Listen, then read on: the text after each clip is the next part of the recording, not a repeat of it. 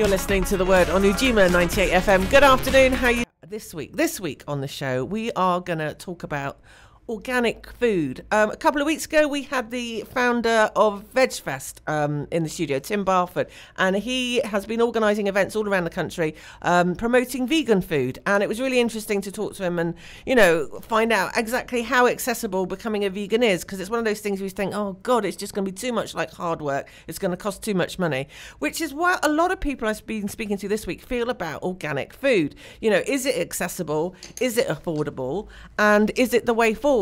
Now, from speaking to a lot of people, I've been getting yes to all of those answers. But joining me in the studio today, I have Rachel Parks from the Organic Trade Board, Lucy Gatward, who is from one of the biggest retailers of organic food in the area, Better Food, and Dr. Angela Raffle, who is one of the founders of the community farm in Chew Magna, and also a doctor as well. Welcome, guys. Thanks for coming to the show. Hello. Really appreciate you all coming in. Now, I think we'll start with Rachel at the beginning here, because next week we've got an event promoting organic food, and you're actually from Organic Trade Board, is that correct? That is correct. What is an Organic Trade Board for a start? So, Organic Trade Board, we represent about 70% of the organic market.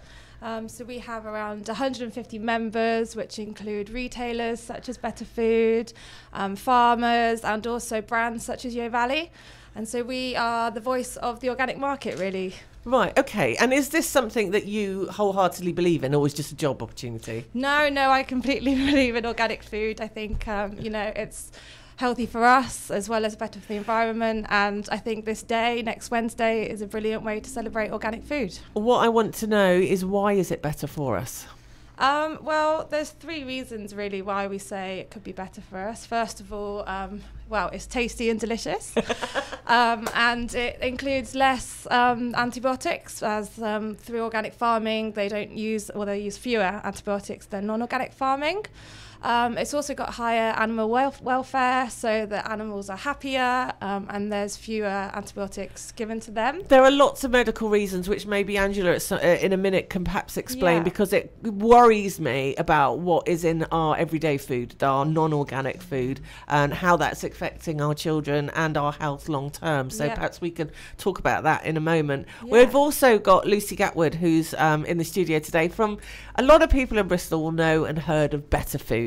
I understand you're going to celebrate your 25th birthday soon. We're really excited. This year is our 25th anniversary, which is quite a milestone in organic farming. When you think the organic farming the Soil Association, which is the guardian of the organic standard, has been going for 75 years, which is another major celebration this year. And organic retailing at the scale that we do it is really quite phenomenal, and we're really proud that it's in Bristol. And our founder and still the business owner, Phil Horton, is my complete organic food hero. He's fantastic. That's amazing. I remember when you started up, and I used to get one of your veg boxes delivered. Not one of my veg boxes, one of Phil's veg boxes. One of Phil's, one of Better Food's veg boxes delivered every week. And that kind of brings me on to something about how that made it easy for me. Yeah. You know, it was cheap, it was reliable, and, you know, I got a great selection of delicious and tasty food. And because one of the other things, I knew some friends had an organic farm, one of the first organic farms near Stroud. And I remember having a strawberry that they'd grown, and it literally took me back to my childhood. And I was like, oh my days, that's what a strawberry is supposed to taste like. But you forget, don't you? You forget what fruit and vegetables are supposed to taste like when they're pumped full of whatever it is we're full of, which maybe could lead me on to Angela Raffle, Dr. Angela Raffle, who's with us today. What are the sort of things that we're finding in our food, in our non-organic food? The biggest difference is that organically grown food, and it's important to remember that organic is as old as the hills. Organic isn't new. It's the original way, isn't it? It's the original way. And in recent decades, farming has gone completely industrialised, and everything's... I was talking to a farmer the other week in Wales, and he said, when I realised I was spraying stuff to make it start growing and spraying stuff to make it stop growing, and all I was doing was spraying, I thought, what on earth am I doing? And I think a lot of farmers are beginning to ask those questions. So from the point of view of how good it is for us when we consume it, it's the pesticides, the heavy metals, the antibiotics. that you know you're not getting if you choose old as the hills food, but you are getting if you choose stuff that's been produced with all those artificial methods. But the big thing is what it's doing to the natural world. So 69% of land in England is farmland. We can support as many wildlife projects as we like. Unless we change the way we farm, we'll lose all our farmland bird species. We'll lose all those little microbeasts, and we'll lose the health of the soil. And also our health. You know, our own health and the health of the planet. I mean, they're completely interlinked. Absolutely, absolutely. So what's your involvement with Wake Up to Organic? Well, one interesting thing for me is when I was at school in the 1960s and 70s, we all cared about the environment. There'd just been Silent Spring published. We'd just seen those first pictures of Earth from space. Really? And everybody cared. And it was that term, environmentalist, was actually carefully invented by, the industries that wanted to carry on trashing the place to marginalise people who cared.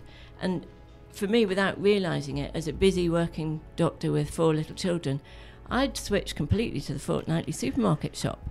And it wasn't until activists in Bristol kind of woke me up. I think there was a little challenge, probably heard about it through Better Food, saying, could you manage for a week without packaged and only stuff produced within 100 miles?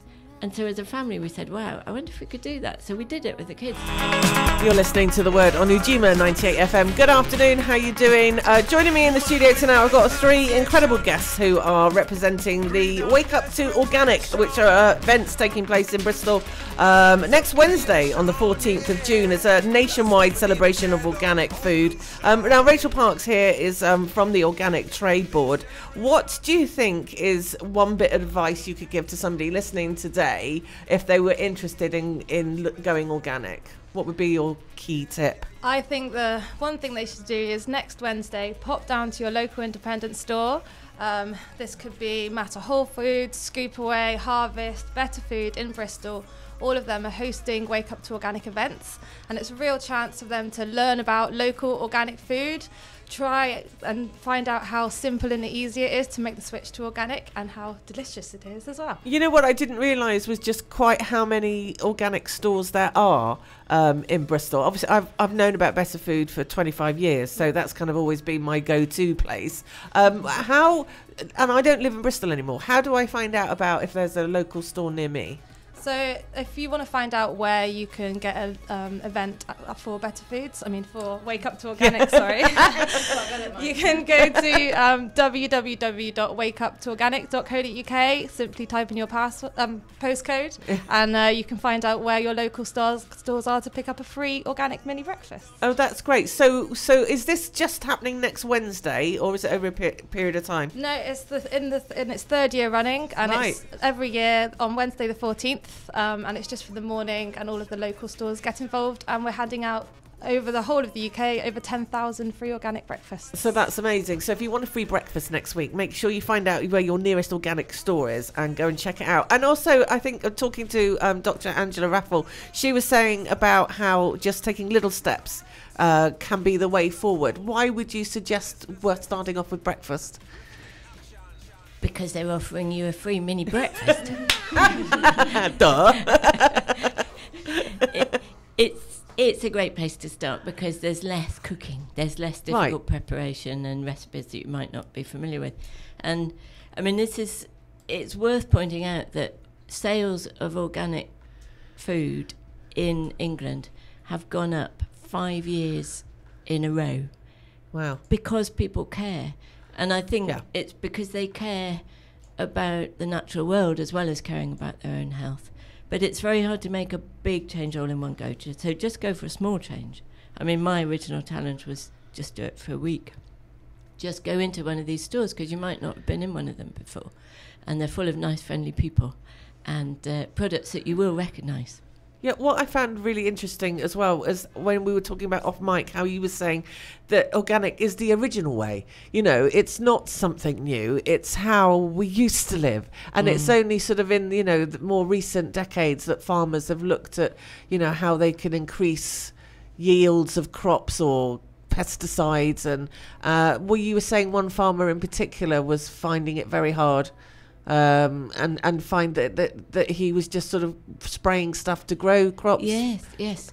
And there was another, there was a farmer who spoke at there's this wonderful conference in Oxford every January called the Oxford Real Farming Conference.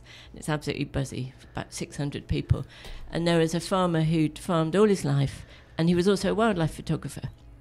And when he was about 50, 10 years ago, he suddenly realised, why am I going to Romania to do my wildlife photography? Because there's no wildlife on my farm. Oh my gosh. So he spent 10 years really finding out how to change his farm, and now he has wildlife walks on his farm, and it's absolutely buzzing. And he finished his talk by saying, however frustrated we might feel with the political system, every day we have 3 votes for the kind of food and farming system we want. And so the first step is just look at what you're eating. And as a public health doctor, I'd say eating less horribly over-processed, high-fat, high-sugar, high-salt, packaged junk. That's the biggest change you can make for your health. Cook from scratch at least once a week with fresh ingredients. And I'd say come out to the community farm for a day, because we welcome people on the land. I'd love to hear a bit more about this. So the community farm is where? It's out in the Chew Valley. Okay. So as long as you've promised to go to one of Rachel's Wake Up Organic events, the next step you can do is look on the website, the community farm, and actually we supply organic fruit and veg to Better Food Company. Well, this is something I wanted to ask, was then where does the products come from? So your farm, how big is it? We grow on about 15 acres. We've got 4 polytunnels, and we have these wonderful community farmer Saturdays. We pick up in a minibus from Temple Mead Station. It's free, and people have the best day. They say, you should, how can this be free? They have such fun. And we have soup and bread and cheese in the yurt. So you take people from Bristol to the farm for free, and they can spend a day on the farm. Yeah. Oh, that sounds amazing. Yeah. So again, if people want to hear about that, how do they find out? Just go on the community farm website. At Chew Magna. And we also do veg boxes, very affordable veg boxes that we deliver to your door. Okay. And we have weekday volunteering, we have kids' activities. That's amazing. But I think for a lot of people, the food and farming thing is it's such a complex field, and there's so many people telling you, no, that's bad for you, no, that's the wrong thing to do, and everybody makes you feel guilty, which is terrible. Don't feel guilty, just come to the farm, and then that just starts to make you think, actually, food and farming isn't that scary after all. Yeah, thank you, Angela. Rachel, you have been part of the Organic Trade Board for how long? When did you get involved? You seem very young. Is this something that you're very passionate about? I've been working with the Organic Trade Board, only for about 6 months personally. Right, okay. But the Organic Trade Board has been around since 2009. Oh, okay. And Better Food, of course, have been around for 25 years. Yeah. But when did you get involved with them, Lucy? Were you back at the beginning? Or? With the Organic Trade Board? Well, no, with Better Food. I've been with Better Food on and off for 10 years. I started... Really? No, actually longer than that. When my children were babies, I've got 15-year-old twins. I hope they're not listening. Thanks. They were premature and my daughter in particular was very difficult to feed. So I found Better Food because I was looking for really nutritious food, because I realised that every mouthful that went into her body had to be of the absolute best quality, because she didn't eat very much. I understand. And from there, I went on to helping them with their website in return for boxes of veg. And then I think I got drunk at an office party and said, I really want to come work for you. And Phil said, come and talk to me about it on Monday or something like that. And then I started sort of very low-level bits of marketing work. And I've been there. I had a bit of a sabbatical at the Soil Association for a couple of years, which was fantastic. And I've been there on and off for 13 years, something like that. That's incredible. So, it's part of my life, big part of my life. Yeah. So Better Food... has had quite an important impact on the people in Bristol. I mean, for myself alone, just having that opportunity of having a veg box delivered. Do you still do those? We don't, because, interestingly, back to Angela, Better Food used to, in a different incarnation, the community farm was part of Better Food, but it wasn't called the community farm at the time. It was part of our wholesale operation. And then through a series of...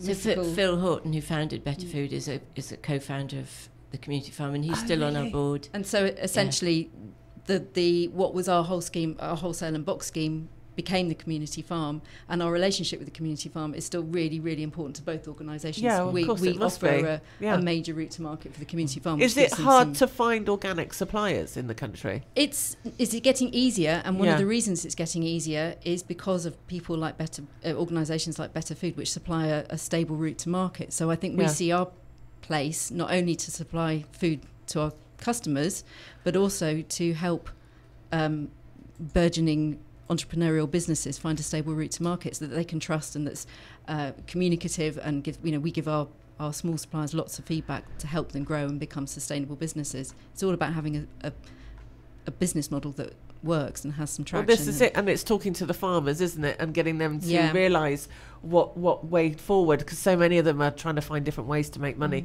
But then as a farmer, isn't it quite hard then? You can't just suddenly decide to be organic, can you? Surely there's a process to getting your soil. There is. It's quite a long-term process. That's the biggest certification body in the UK is the Soil Association, who are over there, about not even quarter of a mile from where we are. Yeah. And but there are other certification bodies that do a similar thing, which operate to very high standards, which are to do with the quality of the soil and and having no chemicals on it for and the periods levels of time. Animal husbandry and of course, lots of things like that. Yeah. I mean, that's something we haven't touched on at all. Is the meat side of organic food? It isn't all about being vegetarian, is it? No. So we're going to take a bit of a break, and then we'll come back and have a last little chat about Wake Up to Organic. Thanks, ladies. We'll be back shortly. You're listening to The Word on Ujima. Joining me in the studio today, I've got three wonderful young ladies. Rachel Parks from the Organic Trade Board, Lucy Gatward from the amazing retailer Better Food, and Dr. Angela Raffle, who's one of the founding members of the community farm in Chew Magna. Now, we're talking about organic food, and a day next week, Wednesday the 14th of June, it's a nationwide event to celebrate organic food, and various organic suppliers are giving away free breakfast. So it's like a free mini breakfast to just kind of give you a little taster, a little introduction to organic food and what it can taste like, and just a little way you can maybe change your lifestyle. Off mic, Angela, we were just talking about, and Lucy, what we were talking about was how the farmers participate in this, and how we've kind of got to this situation of huge farms with huge crops. How have we ended up in this situation? That's a big question. Sorry. And one of the reasons is that we've allowed food to just become a commodity. So it's just seen as something that, people speculate on food futures, and that drives the prices all haywire. And the big multinational supermarket chains really have restricted any link between the farmer and the consumer. There's 110 buying desks that control all the produce coming from 3 million farms and connecting with hundreds of million consumers. And so all these projects that we're talking about this morning are actually creating different routes so that farmers then can do the changes that their heart is telling them they have to do for the future, because the industrialised agriculture system is going to take us to a really bad place. How did we end up in this place of this huge industrialised farming? I think it mostly happened post-war. I think after the war there was a big drive to get people's nutrition back up. Oh, really? Were quite, and also to just think of feeding masses of people quickly in a different world. It opened up a different time, and what happened is that you end up with these enormous fields on enormous farms that just produce one crop that over time depletes the soil, and which relies more and more on petrochemicals and fertilizers, and so you lose all the diversity and you lose a lot of wisdom about how to farm without petrochemicals propping you up, whereas organic farms tend to be collectives of lots of different activities, so you have an awful lot of wisdom in one really well-run organic farm. You have animal husbandry and land management and crop rotation, and it's a really beautiful system actually. And it also encourages biodiversity, and you have more bees, you have more pollinating plants. It's just everything about it is actually much more sustainable and much more has much more impact on everybody who's involved in the process. It's a really sort of heart-filled process. It really is, from beginning to end, from the farmer to consumer. It really is something that is very heartfelt, isn't it? And And it creates much more jobs as well. Much more really meaningful livelihoods. Yeah, and in rural areas. So as a farmer, what kind of encouragements are the government giving you to become organic, or aren't they? I think it's fair to say that they're not. No, it's not something we were they're just discussing when the music was playing about how it works in other countries, other European countries, where there's much more investment in organic farming, particularly in Northern Europe, and we sadly don't have that in this country. And that's one of the reasons why organic food tends to be more expensive, because it's something that farmers have to do on top. They have to pay to go through the process, whereas in other countries like Denmark, particularly, which the Organic Trade Board are partnered with, organic farming is just a thing that you can be. There's investment there for you to. So to sorry, why would a farmer have to pay to go organic? Because of the certification process. To prove that you're organic, you have to. There's a whole load of criteria that you have to meet, and it's really important that you do meet those criteria in order for it to be different. Because otherwise, you can, it's like you bandy words around like natural or. Healthy, they don't actually mean anything. Sure, but if there's leftover pesticides or chemicals in the soil, then So certification makes sure that you can absolutely robustly, completely guarantee that there are no GM crops anywhere near anything that you're producing. There's no pesticides, or there are pesticides allowed, but they're used in very specific contexts. Can I just ask you to clarify for our listeners what exactly you mean by GM crops? Genetically modified. Yeah. It's not my area. It's probably Angela knows probably more about this than I do, but it's a very contentious subject. Well, yes, no, it is. Angela, what would you, to a listener out there who perhaps doesn't even know what GM crops are, how would you explain it? Because it's a really important subject, isn't it? It's a really important subject, and it's one that is fraught with a lot of very misleading arguments and a lot of emotions. And one of the real worries about biotech doing genetic modification is that you end up with maybe 10 companies in the world that are the only people who have the patents on the seeds, and then they start to take farmers to court for trying to seed save, all kinds of things which are no-brainers, that humans should be allowed to control their land and grow crops that they've depended on for generations and generations, and then these big companies like Monsanto come in and take the rug from under their feet by saying we've got the property rights on these seeds and you have to buy them from us. So there's all kinds of concerns about genetic modification, but that would be the one I'd put number one, and Soil Association has some really good reports of trying to demystify a lot of the PR propaganda that gets put out about them. So if I wanted to try and avoid eating anything that was GM produced, how would I go about that? The only way you can do it is to eat organic now. Sadly, that's only true fairly recently, but it's filtered down through the food chain to that degree. Yeah. How important do you think it is to our health to not eat GM crops? Again, Angela. That's such a hard question to answer, because to do those kind of studies on hundreds of thousands of people would be very hard. Right. For me, it's about, I don't want to be complicit in a system that is causing Indian farmers to all commit suicide. It's as simple as that. It's as simple as that. So the reason why we've come here today is celebrating organic food, Wake Up to Organic, which is a nationwide event taking place next Wednesday. Rachel's here from the Organic Trade Board. Now, you have... did you say this is like the third year it's happened? This is the third year, yeah, and it's tripled in size from last year as well. Really? Yes. So if people want to get involved on Twitter or anything like that, can they? Yeah, so we would love to hear about people's stories in the morning. If you want to cook your own organic recipe, or if it's even, organic bowl of cereal, please take a photo and share it on Twitter or on Facebook with the hashtag Wake Up to Organic. Cool. The one thing we haven't really touched on as well is about organic meat, because it isn't just about being vegetarian and being vegan, is it? No. So I mean, does Better Food sell organic meat as well? Yes, we do. Yeah, and why is it so expensive?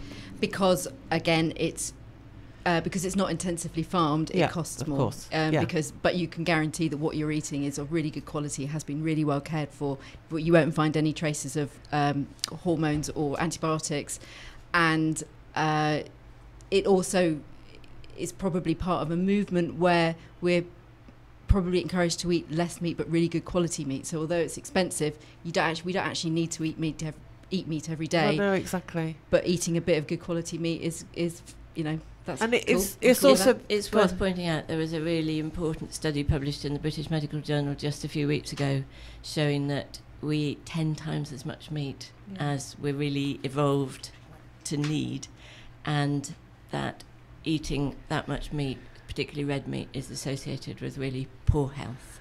So we need to think of meat as a small precious ingredient.